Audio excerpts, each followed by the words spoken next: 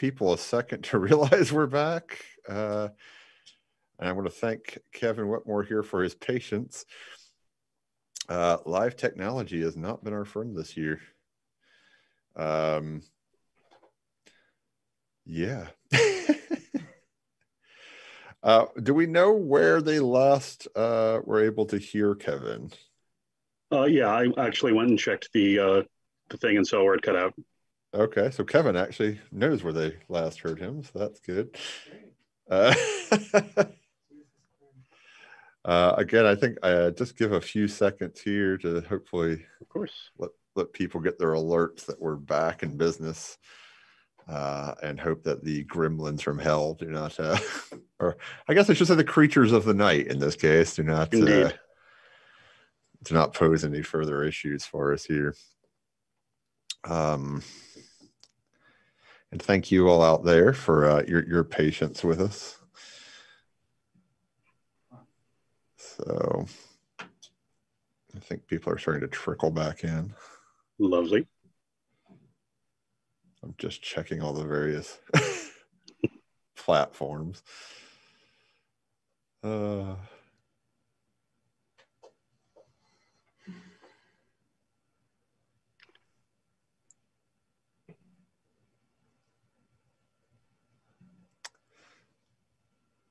All right, Kevin, why don't you take us back just slightly, I think, if you would be so kind.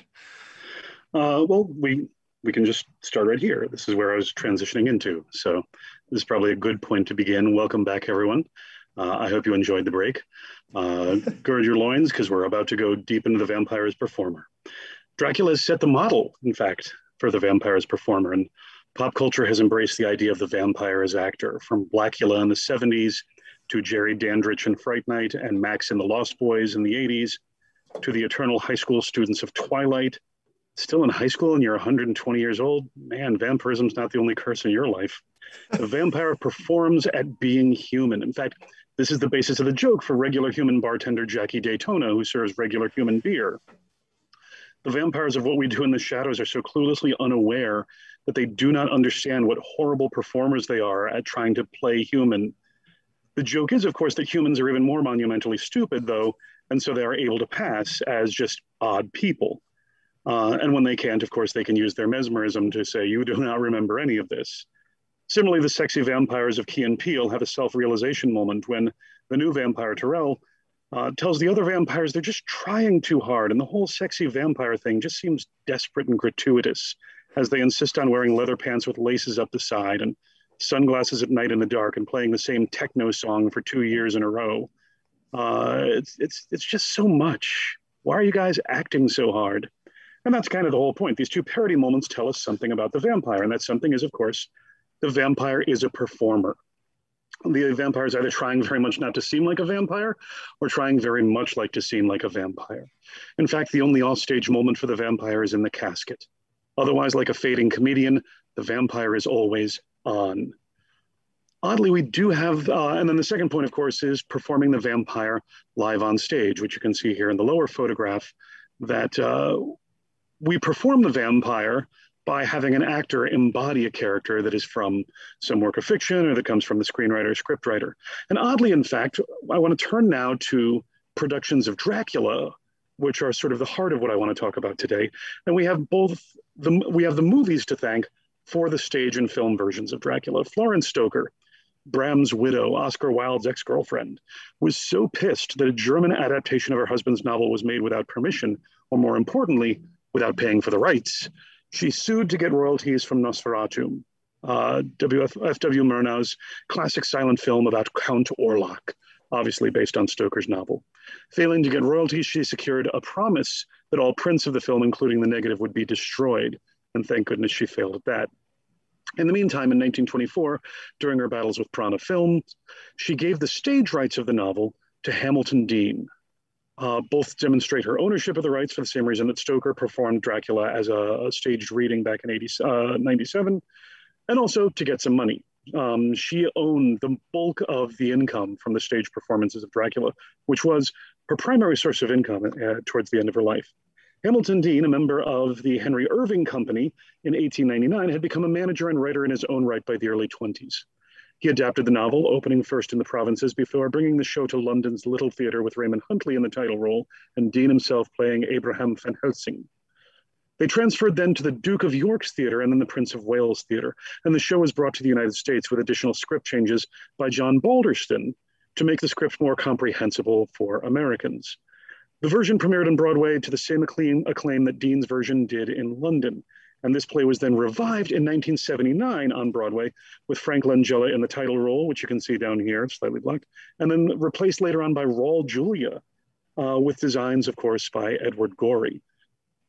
In the interest of my thesis on Dracula's existence as inherently theatrical, I want to note that the star of the Broadway version of the play, Hungarian actor Bela Blasko, had been cast in the title role and changed his name to Bela Lugosi and achieved critical success in the role. When Carl Laemmle Jr. purchased the motion picture rights to Dracula based on the play, not on Stoker's novel. So let's be clear on this. The 1931 Universal film is not based on Stoker's novel. It is a filmed adaptation of the Dean Balderston play. And the challenge about the play is it's an adaptation. Stoker's novel is huge. All right, it's epistolary. It contains telegrams, journal entries, newspaper clippings, even a wax cylinder recording. Dean and Balderston had to take all of this massive 400-page book, and get it down to 2 hours traffic on the stage in a naturalistic setting. So they cut out all the stuff in Transylvania. They cut out the return to the Borgo Pass.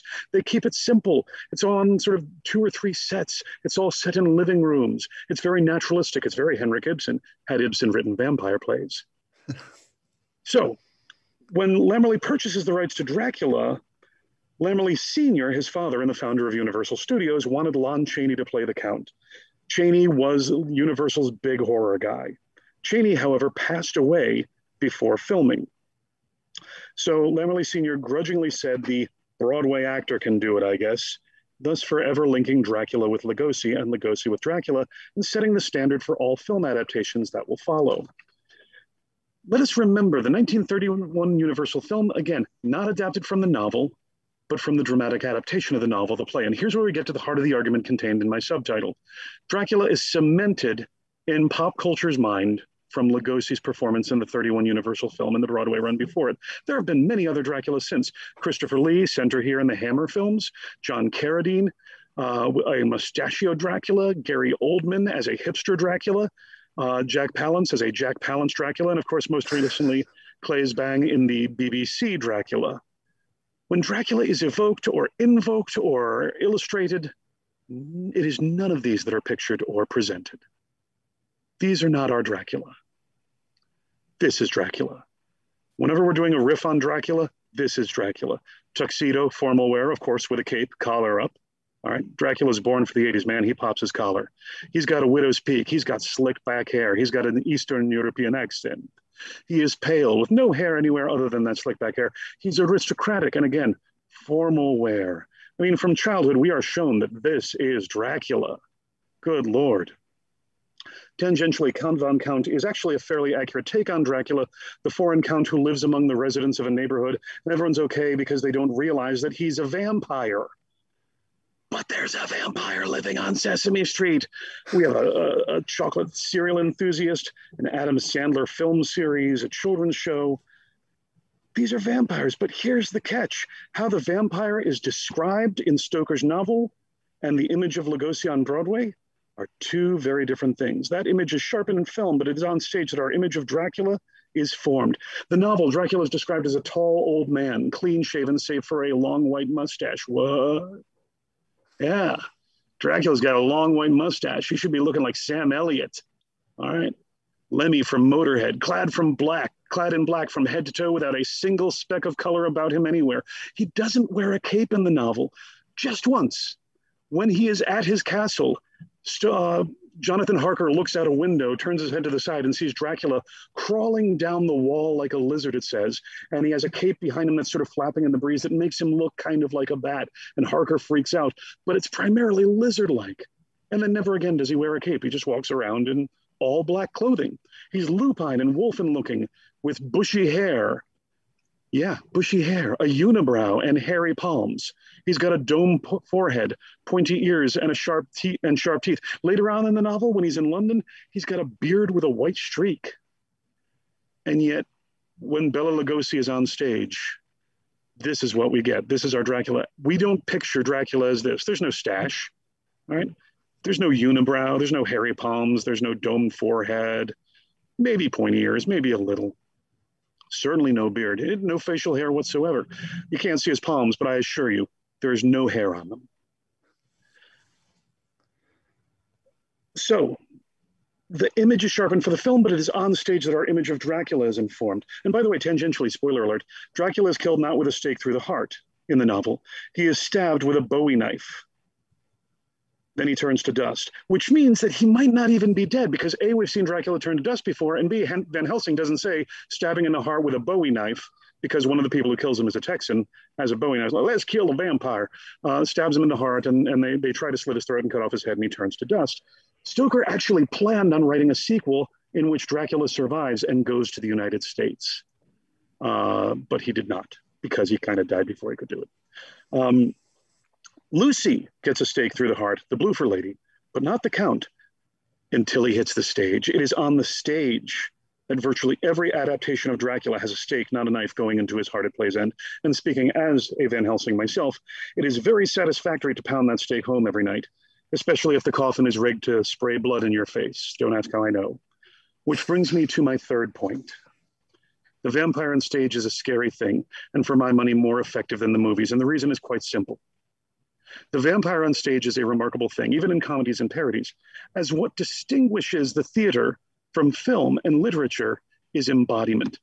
When you are sitting in the theater down in the front row here, that vampire is walking right towards you in the same shared space. Rivet and Dracula are not physically in the same space when you read their novels. In a movie theater, colored lights on a wall with a soundtrack, or if you're at home, pixels on the screen can be spooky, can unnerve you, can give you a jump scare or fright.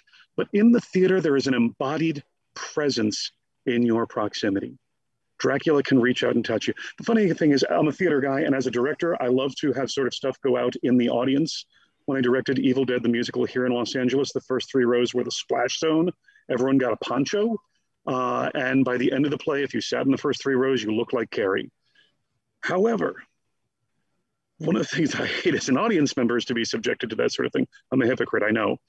But the point is, in the theater, stuff doesn't come off the screen because there's no screen. Stuff comes off the stage. The vampires can be in your presence. The brain knows that this is just an actor. There's something about incarnation, though, if I may be so bold and blasphemous. It's the word of Stoker made flesh that is uncanny, unsettling. It can be weird if you're at a college, hey, there's that kid from my poli-sci class playing Dracula. But even when it's a celebrity in the role, in that same space as you, there is a presence, a thing that is there. Even in a low-budget 6th grade production performed in your school's cafetorium without a set, there is an embodied vampire in the room, a physical presence.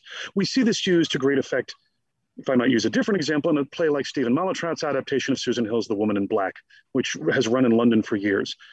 The eponymous character doesn't speak. She's not even acknowledged in the program. Sorry, spoiler. But one is very much aware that she is there. And then you begin to wonder where she is or if she's there. You begin to look behind you, which people should never do in a theater. Like theaters are like, oh, I'm going to just face the stage and never turn around. And in theater, you start looking around going, is she here now? And that's wonderful because it renders the experience eerie and uncanny. And whereas film engages sight and sound, the experience in the theater is, if I may use a challenging word, sensual. It's not just real bodies moving through space. Smart actors and directors use smell to create an environment. The blood is there. We see it splatter. We hear it. In fact, I saw a particularly effective production of Dracula in Pittsburgh in which the vampire was shot with a pistol on stage. A squib in the shirt ensured blood spatter from the bullet going into the body. But then the vampire began choking and coughing and spit out the bullet, which skittered across a table and fell on the floor near the audience. And you just saw the whole audience as one just immediately try and move away from this horrible thing we had just seen. The effect is so easy and so simple, it's stupid. Prop gun, a squib, and a candy root beer barrel palmed, and then put in the mouth while the vampire begins coughing, and then he just spits it out. Root beer barrel looks exactly like a bullet, don't ask how I know. And yet in the moment, in the theater, profoundly effective. And let us be honest, Part of the appeal of the vampire play from the 1820s on is not just the promise of being in a room with an actual vampire, it's the promise of being in the room with vampire victims, the promise of the salacious, the forbidden, the naughty, the victims in their bodies, so to speak, just as slasher films in the 80s played to teenage audiences' desires for sex and violence, blood and breasts, if you will. Dracula, Riven, and the women they seduced and bit and sucked and fed off of were part of the appeal for audiences as well. An advertisement for an 1826 English production of Planchet's The Vampire reads in part, this piece is founded on the various traditions concerning the vampires. They are permitted to roam the earth in whatever form they please, with italics, supernatural powers of fascination. And they cannot be destroyed as long as they sustain their dreadful existence by imbibing the blood of female victims. Yeah, why female victims? Vampires can drink anyone. Well, there it is, isn't it? Salacious, suggestive of the advertising of horror films from the 50s to the present. Monsters with powers to make people do things. People like beautiful women in their nightwear. Part of the appeal, the pleasure of horror, stage horror, is that if the vampire body is horrific and uncanny and right there in front of you, the bodies of his victims are sensual and equally physically present. I mean, sort of the slide here that's, I think, kind of hidden by us from Tanz der Vampire. Her neck is exposed, her neckline, her décolletage, hidden slightly by her pulling a red cloak in front of her body, but it is clear she is in a nightgown and she is terrified but in ecstasy. It is the victim as much as the vampire that we go to see because we're not supposed to. We're seeing people in private moments. For me, one of the most disturbing moments in the novel of Dracula is Harker wakes up to find Dracula in bed with him and Mina. The three of them are together in this sort of weird vampiric blood-sucking three-way. And, this is sort of the ultimate horror, of course, to Victorians. So that hint of this is something you should not see, in much the same way that slasher films these are things you should not see or do or even be aware of. Now here they are, sit and enjoy them. Hamilton Dean, tangentially, also came up with a great gimmick that movies would not figure out until the 1950s that turned out to be both a great publicity stunt as well as an example of the power of persuasion. Dean had the Queen Alexandra Hospital just down the street from the Duke of York's theater where Dracula was being performed send a nurse to every performance. She was visible in the lobby as the audience entered, and they brought her into the theater at the start of the show, and it was loudly announced that she was there to care for anyone who faints from fright. If you felt lightheaded or if the play was too much, please go out to the lobby. Now, this was something they had done before at the French theater, the Théâtre de Grand Guignol, French's famous theater of fear and terror. If you don't know about the Théâtre de Grand Guignol, please, for the love of God, go out and do some research. There's a great film on Netflix called The Most Assassinated Woman in the World about Moxa, the lead actress. Richard Hand and Michael Wilson have a whole series of great books. And Mel Gordon has a wonderful book. Learn about the Grand Guignol. It's this fascinating theater that went from 1897, roughly the same time as Dracula, to 1960, and specialized in, for all practical purposes, what are slasher plays? Insane people killing and mutilating and murdering, average folks. So Dean stole an idea here: have a nurse in the theater. And of course, by accentuating that, by saying she's here in case you need her, indeed, some folks did eventually end up needing her services, which then adds to the mystique of the play. If the 19th century was done by stage ruins, and the early 20th century by stage Draculas, the past 50 years have seen an explosion in both the number and variety of stage vampires. And here I share a brief but random sampling of what is out there now. 80s pop fans know a bit of aborted attempt to adapt Nosferatu to the stage in the late 60s. Jim Steinman, the composer and producer of the song Total Eclipse of the Heart. Thank you. I have now just introduced that earworm to you tonight, and you will not get it out of your heart until you ram a stake through its heart. I was trying to come up with a love song, and I remembered I actually wrote a vampire love song. Its title was Vampires in Love. Let me just repeat that. The original title of Total Eclipse of the Heart was Vampires in Love. He was working on a musical about Nosferatu, that other great vampire story, his words, Dracula being the other one. If anyone listens to the lyrics, says Jim, they're really vampire lines. It's all about darkness, the power of darkness, and love's place in the dark. And certainly, if our culture has done anything from Bram Stoker's Dracula, which is really Francis Ford Coppola's Dracula, it has very little to do with Stoker's, to Twilight, to True Blood, to the Underworld, it's that vampire stories are really love stories. The song was later used in a musical called Dance of the Vampires, an adaptation of Roman Polanski's Fearless Vampire Killers that was eventually on stage, and I understand Matthew has actually seen it, with Michael Crawford, the Phantom, playing a vampire. Steinman's aborted attempt to create a musical based on Nosferatu set the stage for others making more successful attempts. It is a truth universally acknowledged, says Kaylee Donaldson, parodying, of course, the opening of Pride and Prejudice, that vampires and musicals don't mix. But Kaylee could not be more wrong. There are many, many, many, many, many vampire musicals, operas, and even ballets, adaptations of Dracula, children's musical versions of Dracula, Tanz des Vampires, as seen here. In the interest of time, because we lost time, I'm not going to jump into all of those, but I also want to point out in Brooklyn, New York, the Vampire Cowboys Theater Company.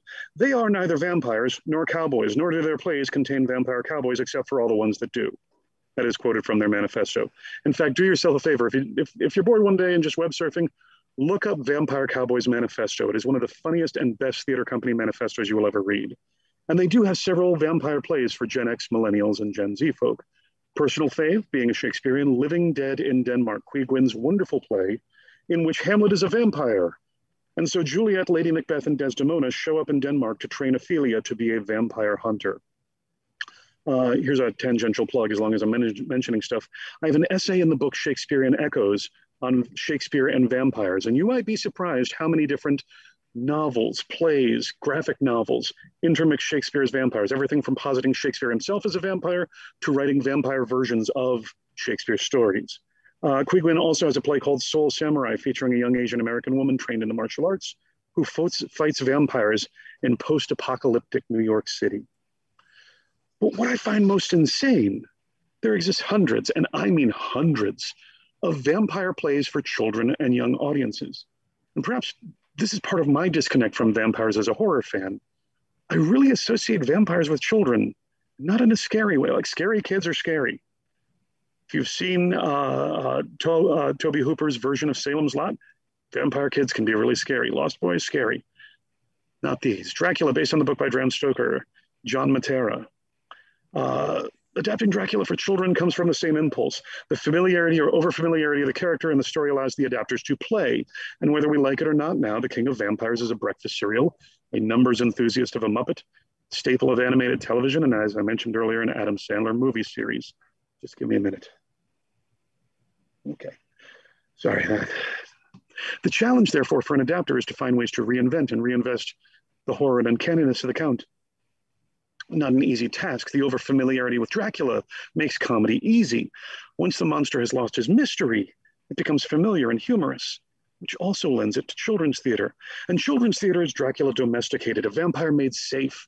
Stoker's vampire is proud of his role in history, a Transylvanian and Romanian nationalist, capable of discussion on a great deal of subjects. When he's first introduced in the novel, he greatly impresses Harker with his erudition, and he charms the people of London when he first arrives. That's one of the crazy things about Lugosi's portrayal is in the novel, Dracula works very hard, I'm about to date myself here like Rick Springfield, to lose his accent when he arrives in the new country.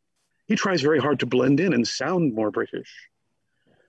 So reduced Dracula is none of these things. For kids, he's reduced to the component elements. His appearance, which we've already determined, is derived from Bela Lugosi. The fact that he drinks blood, can turn into a bat or a wolf or mist, cannot be seen in a mirror, and can be killed by sunlight or a stake. In other words, Stoker's historic, complex, monstrous anti-hero is reduced down to just being a vampire with vampire elements, and that's all he is. He's a vampire interested in Lucy, Mina, and maybe some other women. What happens these plays, therefore, is the infantilization of the vampire. He's not an actor or an ancient erudite aristocrat. In these plays, both victim and vampires are children. The latter is a monstrous one, an orally fixated id who flies into rages, temper tantrums, dare I say, makes demands, wants to consume and possess all, is irrational and violent. This is not a modern vampire, but the vampire as child, and child is vampire. As a result, we get stage adaptations with no gore, no violence, merely a teenage Dracula who is super annoyed that nobody wants him to drink blood, and everybody totally sucks, pardon the pun. So these straightforward reductive adaptations for young audiences, of which there are hundreds in English alone, have been around since the 70s. 1980 Dracula based on the book by Bram Stoker is very little based on the book by Bram Stoker. It just takes the elements from it. William McNulty's adaptation is arguably one of the most produced. Written in 2008, it has already had 219 productions, predominantly high school and community groups in the United States and Canada, as well as in Ireland and Indonesia. McNulty was the resident artist at the Actors Theatre of Louisville when he wrote this play in 2008. And the funny thing is, if you go to the webpage, the rights holders promoting the play say, and this is a quote, "This adaptation is an action-packed, blood-soaked retelling of Bram Stoker's classic tale of horror."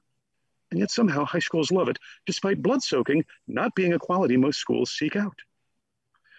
Stephen Huckner's 1978 adaptation, Dracula, is actually a trilogy of one acts: Escape from Dracula's Castle, which is a story of Jonathan Harker, Death at the Crossroads, and the Death of Lucy Wenstrom, which is sort of a corruption of Lucy with Stenra.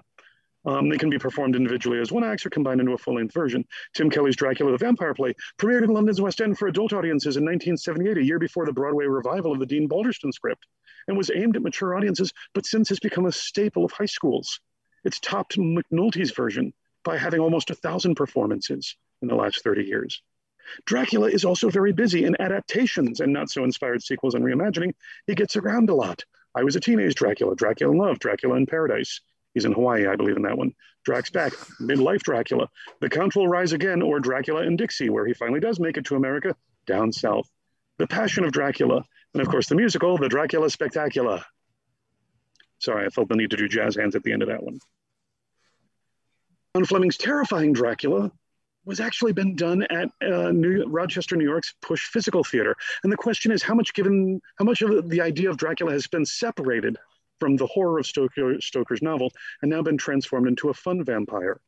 Because, and this is a quote from a review, Dracula demands a level of processing about issues that people that about 13 or so have not encountered or are only beginning to encounter: devotion to good and the temptation of evil, of faith and reason, of sexuality and sensuality, of death, death of the body and death of the soul. In fact, in 2018, the Columbus Children's Theater in Ohio did Stephen Dietz's Dracula, the same Dracula that I did professionally here in Los Angeles. And just looking here at Margaret, sorry, too far already. Looking at Margaret Quam's review, it's a tricky choice for a children's theater to carry off. CCT recommends the show for kids in 4th grade or older. And certainly those younger than that shouldn't be there. The deaths, assaults, and bloodletting, not to mention the eerie darkness and some remarkable special effects, are likely to give younger viewers nightmares, and parents would be well advised to consider their individual children before deciding whether this is an appropriate show, even for those older than 9 or 10. Because this is an accurate rendition of flowery 19th century text, it's loaded with language that elementary school kids aren't likely to have heard. And flashbacks and jumps in time are likely to be confusing. At nearly 2.5 hours, the plane would strain the patience of some young theatergoers. And let's be honest, would strain the patience of this not so young theatergoer. For any and all of the reasons above, several families walked out during the first act of Thursday's opening night performance. That said, for anyone wishing to experience an authentic Dracula, that's a highly problematic term. This one fits the bill. Dietz's script moves fluidly from Transylvania to London and back, navigating leaps in time with ease, and the production, directed by Pamela Hill, wrenches its emotional content to the edge of melodrama without falling into parody. So, vampires are performative, theatrical, creatures of the stage. Here, another What We Do in the Shadows reference, the Nouveau Théâtre des Vampires, because as you know, the original Théâtre des Vampires from Anne Rice's series was destroyed. But of course, the vampires of New England have created a new one that our heroes go and see. The vampire lives its undeath very happily on stage, whereas an embodied presence, it can be rendered far more uncannily than in film than in video. And I hope, as I have shown tonight, much of what people think they know about Dracula comes not from the novel, but originally from the stage adaptation, then made into a Hollywood movie. And of course, vampires are first and foremost performative. Thank you. Celebrating 221 years of stage vampires, I am a regular human horror scholar, Kevin Wetmore, thanking you for joining us tonight. Thank you, sir. Do you have a little bit of time for some questions? I know we're certainly delayed here. Not at all. First question, I'm just curious, when did you direct The Evil Dead, the musical? I want to say 2012, I think. I saw that too. I saw your production then. Cool. Small world. And I sat in the splatter zone. Thank you. That was, if you had come on the last night, we had several gallons of leftover stage flow. We thought we had like figured out how much we were going to use each night, but on the very last performance, my blood guy was like, "We have all this leftover blood," to which my sole direction was, "Use it." So it was coming down off the false proscenium in sheets. During the grand finale, a song called "Do the Necronomicon," where everyone's dying all over and over and over again. Blood was just spraying into the front rows nonstop. It's It's just fun. such a small world. It It's kind of is. It is. really funny. That one and Silence, the musical So, version of Silence yeah, of the that was a fun Lambs. one. I don't know when you were in Los Angeles, did you get to see Reanimator the musical, which I was directed by did. Stuart Gordon at the Steve Allen Theater? That was another fun one. That again, there are so many horror musicals out there, and the problem with virtually all of them, especially Carrie being the most famous example, they don't work as horror. It's very Hmm. hard to be scared when there's a ghost emerging from out of the dark. The Ring would fail if suddenly Sadako or Samara was like, "I'm down the well," and has to start singing. It just doesn't work. So the tendency is to go camp, and you end up with Silence the musical, Evil Dead the musical is high camp. I've seen, I think, three different version musical Exorcists, none of which have been particularly effective. Yeah, I can't imagine that working at all. Yeah, that just I made a note to ask because I was just like, did I see that? I did. Oh, thank you. Um, I guess going back to the start of the talk here, with Polidori, and the idea that another model for the vampire in his case was Byron himself, right? Oh yes, Polidori. It's funny, the sort of the two most famous literary vampires, other than Carmilla, um, from Le Sheridan, uh, were based on sort of their boss, their mentor, their best friend, with whom they had this very complicated kind of love hate relationship. So Polidori modeled Riven, who's a lord, just like Lord Byron, on Byron, to the point where a lot of people thought that Byron had written it and was kind of autobiographical because Byron took a great deal of pride in being naughty and being flamboyant in his flouting of authority. And so Polidori himself was rather upset that he wasn't getting credit for it. And Byron himself was kind of snitty about it because he thought it was beneath him. He didn't want credit for it. And in fact, he was one of the first people to say, the only reason people even read your novel is because it's on stage. They turned it into a melodrama in Paris. So the hoi polloi are happy to read it. And then Polidori didn't talk to him for a week or something. Eventually, the two of them went their separate ways. But the one thing I always find fascinating about all of that is you have this sort of one event in Geneva that gives us the vampire, that gives us a Byron poem about a sort of vampiric ghost monster, and Mary Shelley's Frankenstein.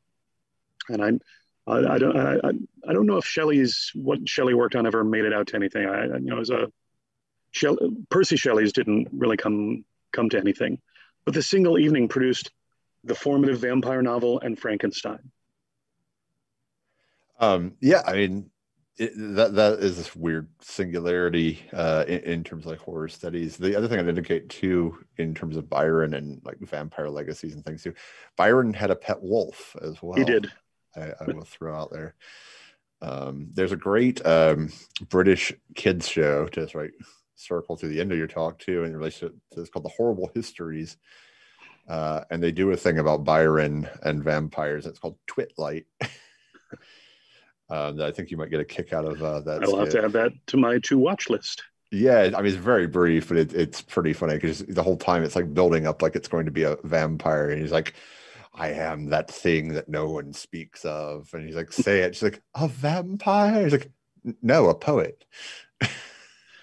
Also very true. They're disreputable folks at best. But In Polidori at terms, least was a physician. He was yeah, reputable, but he was a physician to a poet, which makes him, distrustworthy. I don't even know if that's a word. Next question. the other thing with Stoker too, and in the text of the actual 1897 text of Dracula, is the endless Shakespearean citations. Oh, good Lord, yes. To live and work with Irving is to know Hamlet by heart, is to know Shylock by heart, and it's a surprisingly Shakespearean text, and that's something. Since I plugged my Shakespeare vampire essay earlier, that's something that I talk about is just how Shakespearean Dracula is, and how easy it is sort of to take Shakespeare and make him vampiric and connect him up to Stoker.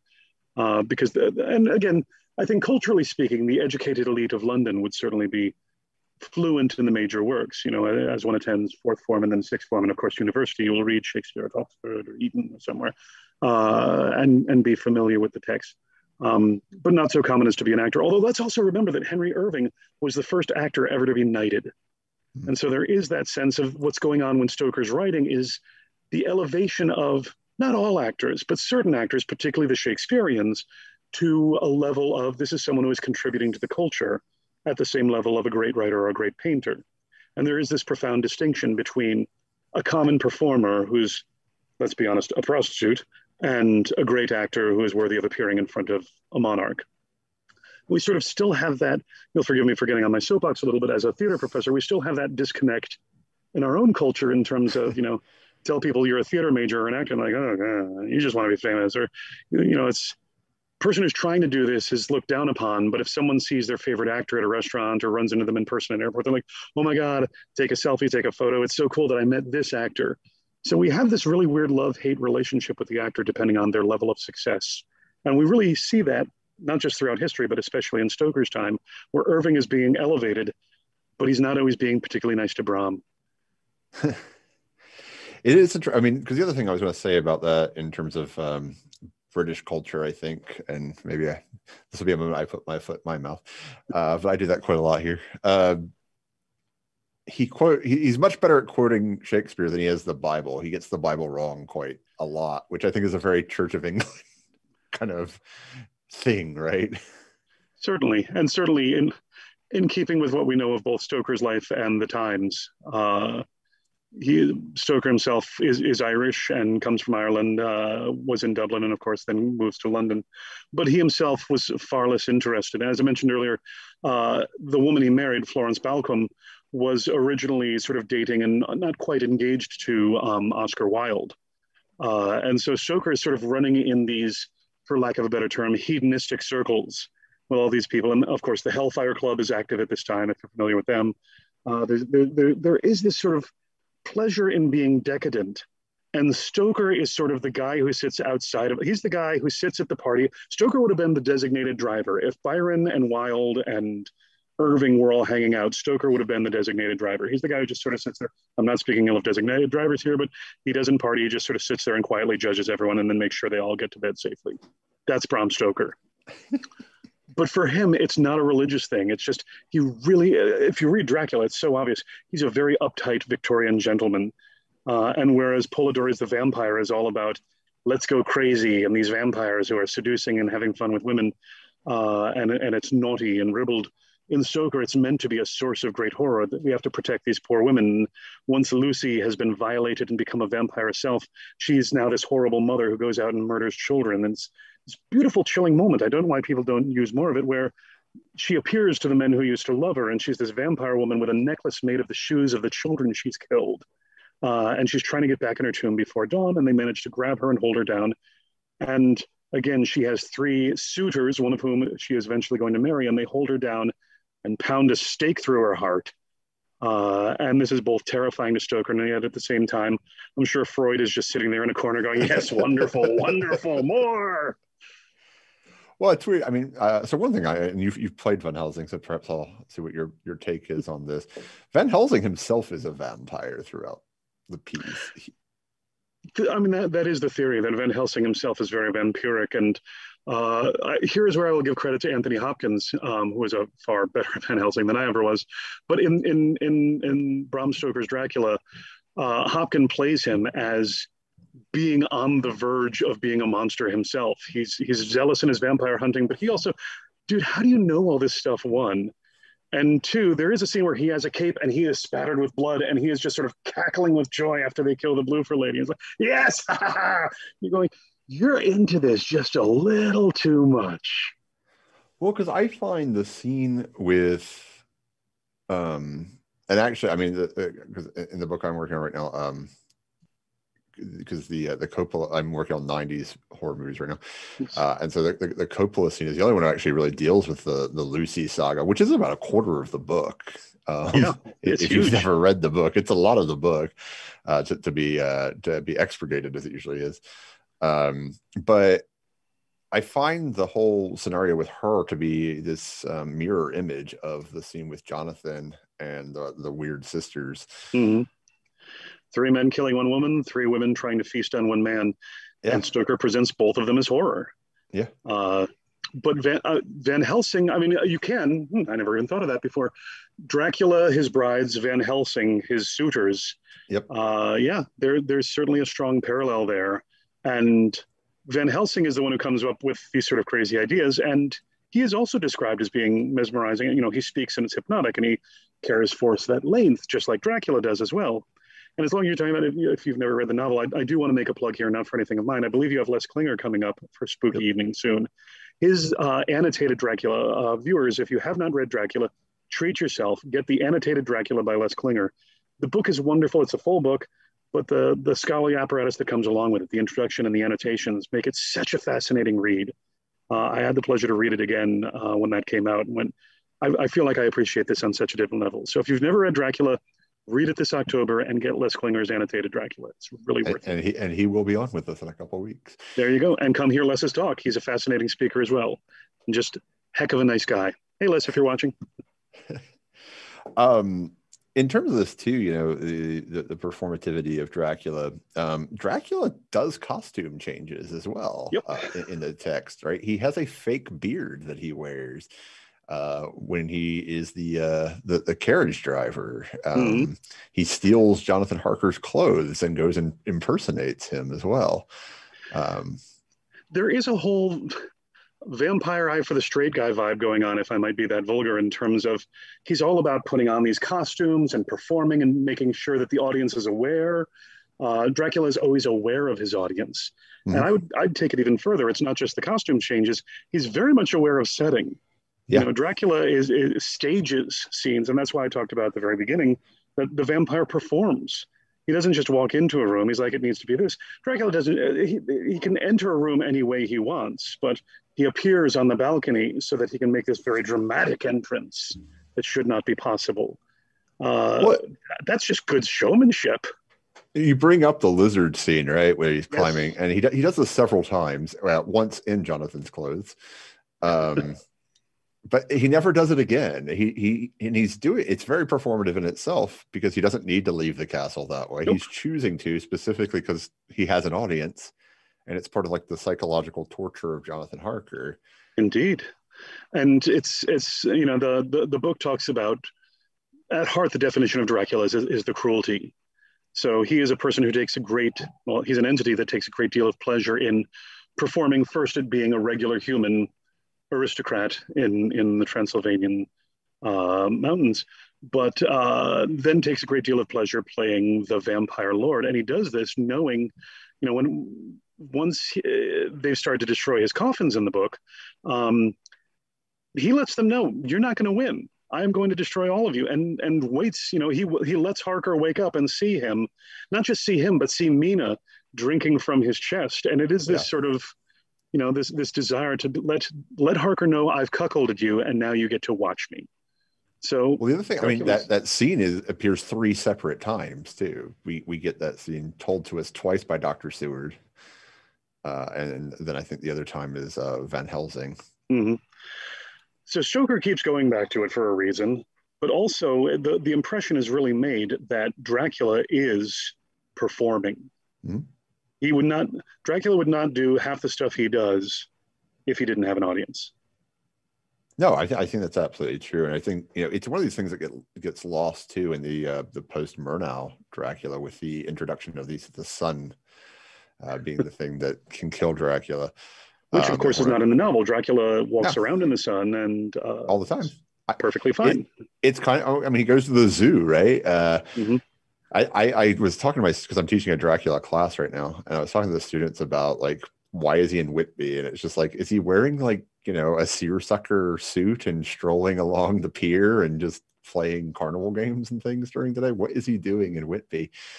Because I also think of Sweeney Todd with that. I think about the By the Sea song, mm-hmm. and I'm like, is that what Dracula's up to? He's hanging out with Sweeney Todd and Mrs. Lovett, and quite possibly, because it's a seaside resort. Like, it's not where you would think of a vampire being. No, I mean, and you have that moment of, the Demeter crashes and sinks, and a large black dog was seen running Yeah. away, but he's still there. So is he staying in dog form? Is he like, well, I'm early, so I'll take a weekend at the shore, a nice holiday, Well, that's because the thing with the sunlight doesn't Bersica kill him. too, because like, does he have like this affair with the female wolf from the zoo? Like, what was the purpose of Bersica? Um, you did mention the accent, and I wanted to get your take on the accent work as another sort of or dialect work here on the part of Dracula, because early on, the way it's described by Harker is he had a very unusual accent. And Yes. presumably Harker is used to the local accent of the people because he documents in like extraordinary detail all these things. So my wondering is, and I've never seen it annotated, and I've looked at the Wolf, I've obviously looked at Leslie's book. Is Dracula trying out a British accent at that My point? suspicion is, yeah, he's trying to pass. And I mean, Harker's an unreliable narrator anyway, because he says, Oh "Oh, yeah. I don't understand the local dialect," and then he immediately repeats, says what the brides are saying. He understands Dracula. A peasant woman yells something. He's like, "Hey, why is she yelling, man? Dude, you don't speak that language." So we can kindly say Harker's an unreliable narrator. Dracula messed with his head, so he doesn't know what he remembers because he's jotting this all down in his diary later. But for the most part, when he's interacting with the Count, he's very impressed with him. But going back to our idea of the Count as performer, he's not only sort of holding forth on Romanian history and his own knowledge of historical events, but I think you're right. He's rehearsing for London. He's trying to pass as an able dinner companion, at a club where he's a foreigner, but he's worked very hard to get rid of his accent. And so it's just that sort of hint of Eastern European underneath an Eden clip. Anyone who's any non-British person who has sent their child to be educated at a fine school, they come back with that sort of British with my native accent underneath it. And I think Dracula is trying to pull that sort of thing. Uh, you know, Dracula's that kid that does a semester in Britain and comes back with the accent. So he's getting or, ready to go over. or Madonna, right? She bought a Or castle yes, and was or Madonna. became British. It happens. um in terms of like that on the stage, like, is this one of these like literary moments that's just unperformable? Well, so much of the novel, frankly, is unperformable. Yeah. Um, and if you have someone who's trying out an accent, uh, well, the two things that occur to me are, one, we are so locked on the idea of that Lugosi accent that everyone has to do some kind of Eastern European accent if you're playing Dracula. And again, it's common sense. He's from Romania, so he has a Romanian accent. Except Dracula in 31 didn't have a Romanian accent. He had a Hungarian accent because Bela Blasko's Hungarian. And people in America have no idea what different accents are mostly. So they're like, yeah, Bella, just talk like yourself. Good evening. And that to us has become Dracula. So if you were to stage a scene with someone trying to do that, I suspect they'd be like, why doesn't he sound like Dracula? Hmm. Or what? That actor was weird. Why was he doing that? Instead of understanding on some level, unless Dracula says, how British do I sound when I talk like this? Hello. The problem is, I also think now that I'm doing it out loud myself, the possibility to descend into camp becomes too easy. It becomes vampiric My Fair Lady. Yeah, In exactly. Hartford, hurricanes fairly rarely happen. The rain and plain stays mainly. No, it doesn't. Right. No, you Because can't. he wants Harker to do that with him. And Yeah, so, I mean, but I was talking about this last night. I said, almost everything in Dracula, the longer you keep him with the audience, the more absurd he becomes as a character. it really is a problem. It works in the novel because of that cruelty and because he's off stage for much of it. But it's the model of the shark in Jaws. The second we see the shark fully on, it's no longer a horror movie. Now it's an action movie. Now we're hunting a big fish. It's scary that the big fish can eat us, but Lovecraft is highly problematic. But I think Lovecraft did get one thing right in supernatural horror and literature, and that's fear of the unknown. The scariest thing is what you don't know. The second you open that door and see what's behind it, okay, I can handle that.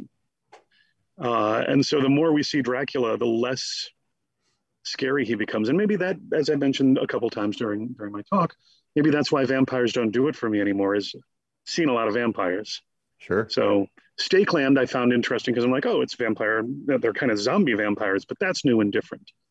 30 Days of Night. Okay, this is sort of post 9/11 terror vampires. That's something different. Dracula, I've seen. I've seen this vampire. I've seen Underworld. Okay, this is now just, sexy fighting vampire in a skin tight latex bodysuit and lots of guns. With working class. That's the other thing that always strikes me in these, whether it's Twilight or Underworld or True Blood, is that there's always like a supernatural vertical society that the vampires are the 1% and werewolves are working class proletariat guys. Like, oh, we'll get the werewolves to do it. We're building a house, the werewolves will build the house. It's like, well, why is everyone crapping on werewolves, man? Surely there has to be one. The original Wolfman, is the son of the local nobleman. And he's American. He just spent 18 years in America, so his accent goes away. Because again, he was played by Lon Chaney Jr., so who didn't have a British accent. So welcome back to Wales. Thanks, Dad. I wonder too. I mean, just listening to the various things you were saying about the theater, some things you like about the theater, some things you've deployed in the theater, obviously. And it's just sort of like, my mind trailed into reading Theater and Cruelty. Yeah, it's funny. In my graduate seminar, we're getting ready to talk about Artaud, and I just had a student message me saying, Artaud is blowing my mind and I love it. I want to try this. How do you do it? And I said, hook up electrodes to the seats, right? There's a lot of Artaud in William Castle. Yeah, there's a lot of art in terms of the theater should be experiential. The audience should be overwhelmed by the mise en scène. No more masterpieces. Stop trying to quote Hamlet. Instead, do Aztec human sacrifice on stage and make sure the blood spatters the audience.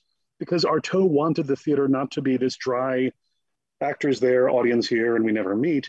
He wanted it to overwhelm and change and transform people who experienced it.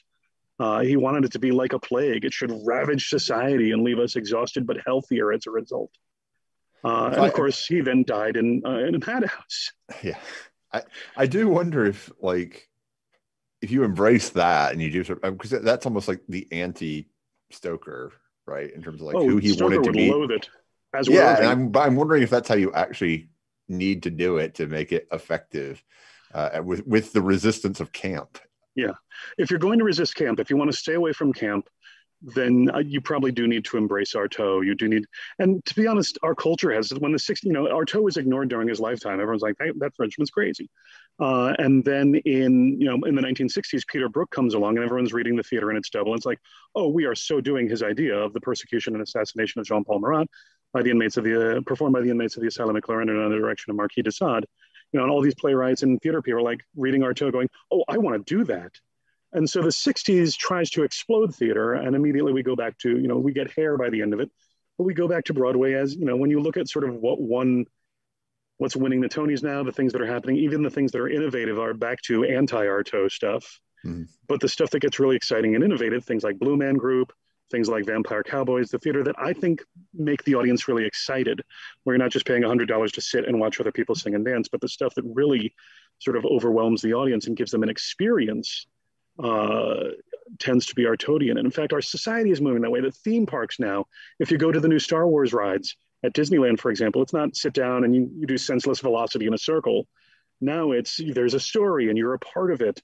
And we're going to pull you out of the ride and stormtroopers are going to escort you to the next area. And they're making it more performative and interactive. So theater, in some ways, the best theater for my money is become, the whole idea of immersive nights, Sleep No More, that you're not just sitting there and watching, you become immersed. The reason why people are embracing, at least until COVID, escape rooms is this notion of being a part of it and figuring things out. So the exciting theater that's happening right now is more immersive. And for that matter, the amusement parks are becoming more theatrical. That we're sort of meeting in this experiential culture, which is really exciting and dynamic. And eventually, once we perfect the technology, we'll have be a werewolf for a day. We're going to inject you with this and transform you.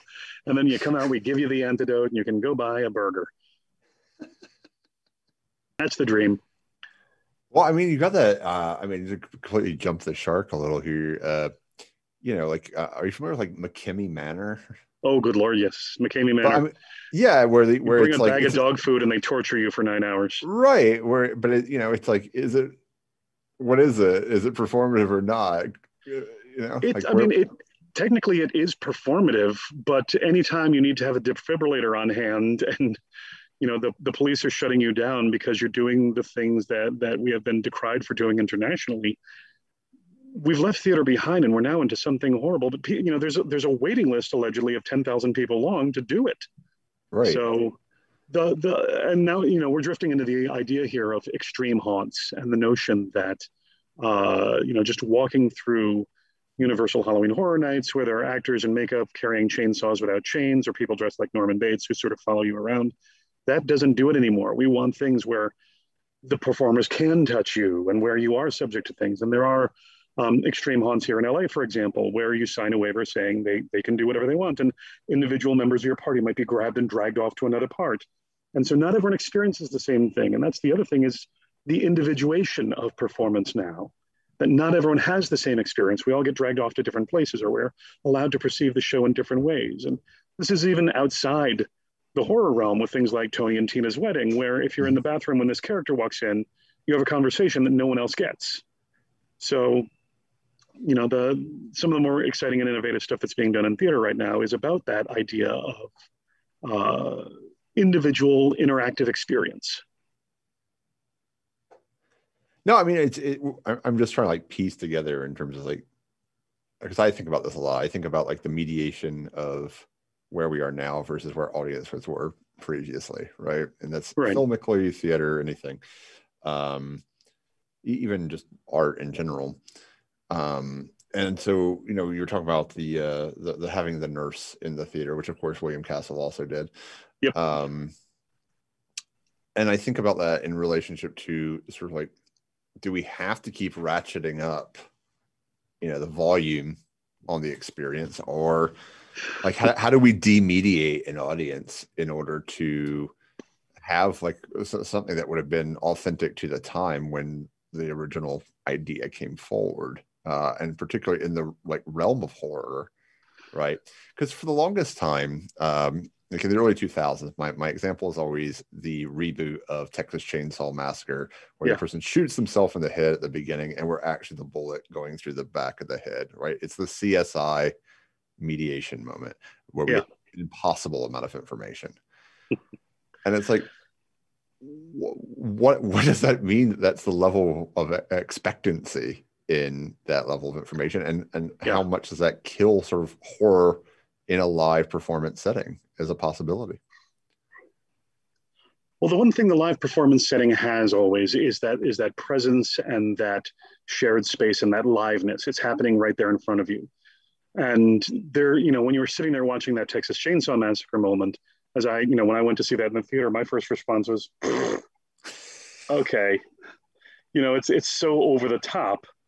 It's at the risk of being unkind. It's a pure Fangoria moment. It's designed for Fangoria fans to be like, yeah. And if you own and read the annotated edition of Dracula, you're maybe not going for that vibe. And horror, I mean, my theory of horror is like Los Angeles. It's got a downtown and 81 different neighborhoods. And so Texas Chainsaw Reboot is horror, as is the Babadook. Sure. And yet these two are not very close at all. They're dealing with things that make us unsettled, things that make us uncomfortable in very different ways. In my own humble, I don't know if we can unring the bell of demediatization. I mean, if you go to, Colonial Williamsburg, you can now take a self-guided tour with an app, just as they did back in the 18th century during colonial times. So I went to William and Mary for undergrad. And so I took religion classes, which were in the Wren building, right? This was Christopher Wren building. And you'd have tourists walk in every once in a while and look at us, in class, because they weren't supposed to come into the classroom. They were just like appalled, I think, that we weren't in powdered wigs and writing with like. And again, you can't step in the same river twice, to misquote Heraclitus. So you can't even get an authentic experience at Colonial Williamsburg if you put your phone away, because you're still surrounded by everything, and plus your own context. Art doesn't mean it generates meaning, and half of that meaning comes from you being there, not just what the artist does, but what the audience brings to it. So the fact that you're still thinking about an email in Colonial Williamsburg means you're not demediatized, you're just not focusing on it at the moment. So as an artist, one of the things that I try to do is go, okay, we can't derez it. We can't pull the media out. So how do we use it more effectively? And the funny thing is some of these old techniques are very effective. And as I mentioned, performing live, you're in the same room with the person. And in fact, that I've used when every year I turn my university into my university library into a literary haunted house. You walk through, and instead of people jumping out and yelling "boo," they jump out and do a scene from Dr. Jekyll and Mr. Hyde say. But there's an old Dr. Jekyll and Mr. Hyde trick where under red light, red makeup is invisible, but under green light, it turns black. So if you have an actor who is wearing red makeup and you light the room all red, the audience can't just see as a person. And then as the light slowly turns green, they see a beard grow, they see the eyebrows become much more bushy, they see scars form. As the actor doubles over and screams, they slip in false teeth. And literally Jekyll became Hyde 5 feet from you, right in front of you, and you don't know how we did it. You know, we levitate people. We have people disappear and reappear somewhere else. And again, these are all old magicians' tricks. You can find them online. But even when you know how it's done, we have a levitation device. I know how it's done. But when I watch it, I'm still like, damn, that's so cool. Because it just looks really, really effective. And so it's one thing to watch a movie where someone suddenly their eyes roll back in their head and they rise up in the air 5 feet. It's another thing to be standing 10 feet from the person when they do it. And then their head lolls forward. They look you right in the eye and say, do you know what day you're going to die? And it really freaks people out because, again, direct address. I'm not, this isn't the screen talking to you. This is a physical presence looking right at you and asking you if you want to know about your own death. And we've had people have very negative reactions to that moment where they start crying. And we're like, this is just a very simple effect with a student actor. But the moment becomes really kind of scary for folks. So sometimes the simplest tricks demediatize in the moment because they're so used to CG effects and so used to seeing, you know, the transformation in front done through computers that when we have very simple practical effects, audiences aren't used to it. And they're certainly not used to it happening in person right in front of them. So that would be the other reason why I say I think theater can be more effective at being scary sometimes. There's a reason why people, you know, go to Universal Horror, for example, and screen Universal Horror Nights, or the Queen Mary, or Not Scary Farm. Again, I'm in Southern California. And that's that live experience. You're in the room with the performers. I remember I must have been 10 or 11, going to local JC's haunted house. I grew up in a small Norman Rockwell painting in Connecticut. The local JC's would host a haunted house. And I was a huge horror fan, so it didn't scare me. People were going through and screaming. And there was a man in kind of I guess I would call it a werewolf mask. I just made eye contact with him, and he just started staring at me. I looked away, I looked back, and he was still staring at me. I looked away, I looked back, and he was still staring at me. And he took one step for me, and all rational thought just went away. I'm like, I know this isn't real, but I don't want to be in this room anymore. And I think that was very formative for me because I'm like, oh, that's powerful. I know it's not real. I probably know who that guy is if he takes off his mask. Again, small town, but in this moment, nope. I noped it out of there. Nope, nope, nope, nope, nope. I'm good. I'm done. So it's those simple moments, those contact moments where you can convince yourself the monster might be real. So with all this in mind and all this, in terms of like knowing the plot of Dracula, which we've gotten a lot to here, Yes. what does it mean that 10-year-old children are performing Dracula? Well, I think that's just it. Is we've really, pardon the pun, defanged him. That the original novel is still horrifying and horrific, but because each generation views the previous generation horror as cute. You know, my grandfather went to see the original Universal films when they came out. And he was like 20, and he's like, oh, those films were really scary. He's like, oh, you shouldn't watch that. That's too scary. And here I am, a 10-year-old watching it going, by scary, do you mean boring? Because, Friday the 13th over here, Jason is scary. And when I talk to my students today, they're like, yeah, no. I teach a horror cinema class, and sometimes I'm the first person to make them watch The Exorcist and Night of the Living Dead and John Carpenter's The Thing. And they come in and some of them are like, that was super scary. And some of them are like, yeah, I'm sorry, have you seen Paranormal Activity or Insidious? Like, those are scary movies. Like, wait, you think that's scarier than The Exorcist? Because it's a generational thing. So Dracula was encountered by the boomers on television first. Dracula on a big screen probably was really kind of terrifying. And Nosferatu, scared audiences when it premiered at the Berlin Tiergarten in 22. But once you put it on TV, once it's a small screen thing, interrupted every 8 to 10 minutes by commercials for, home goods and cigarettes. And this again is back in the 50s. That sort of pace that drives the horror forward completely gets lost. Here, what's behind this door? Creak it open. We'll be right back after these messages. And then you come back and the door opens, but you've completely lost any tension. So if that's your Dracula and Bela Lugosi is your Dracula, by the end of his life, Lugosi is playing Dracula on television in comedy sketches. Oh, yeah. He's playing Dracula in, for all practical Plan purposes, 9 from outer Dracula space. in Plan 9 from Outer Space, and then dies and is replaced by Ed Wood's chiropractor who looks nothing like him. So, well, he doesn't have to. He's walking around like this the whole time. Yeah. And that's another film that I show to my students. We're like, how did this film get made? And we talk about how it got made and what it was, and how the funny thing is there is a lot of Plan 9 vibe going on right now in terms of the DIY film culture that there are things on Netflix that I'm like, Plan 9 is probably a better movie than this. I mean, it's certainly better than the BBC Netflix Dracula series that you spoke about. Indeed. So, in just the same way, it's hard to unmediate the horror life. It's hard to refang Dracula, and that's why there are sort of other attempts. No spoilers, because I think people are still encountering it. But there are moments in Midnight Mass that I thought, oh, that's actually really effective. Mike Flanagan's Midnight Mass. People either love it or hate it. I fall into the love camp. I'm like, oh, this is actually really effective horror that's also highly philosophical. Some of the conversations go on a bit long, but overall, to be a horror fan is the triumph of hope over experience. You're like, well, Nightmare on Elm Street 5 has got to be good, right? I mean, the past two weren't, but this one will. Well, the reboot of Dracula has to be scary, right? Like, it's the triumph of hope over experience. You keep going. I hope this, and that I think keeps us going, because you do that not just for love of the genre, but you do that for the gem that you didn't know about that you find and go, wow, this actually really scared me. And as Clive Barker says, there is no delight the equal of dread. When a horror fan finds something that's genuinely scary, we're happy. So that's what I think of myself as doing, increasing the happiness in the world. I think that's a good conclusion note for us. No argument here. I thank you very much for your patience, and those of you out there for your patience. No, thank the audience. With all the gremlins we've had in the last 2 evenings. I invite you to tune in tomorrow night. We have Rachel Harrison. She'll be premiering her new novel, Cackle, and doing a reading from that. Until next time, stay spooky. Thank you. Thank you so much. Again, I'm sorry we had a pause there, but it is amusing to me that I sort of knew you by proxy. Oh, sure. 10 years ago.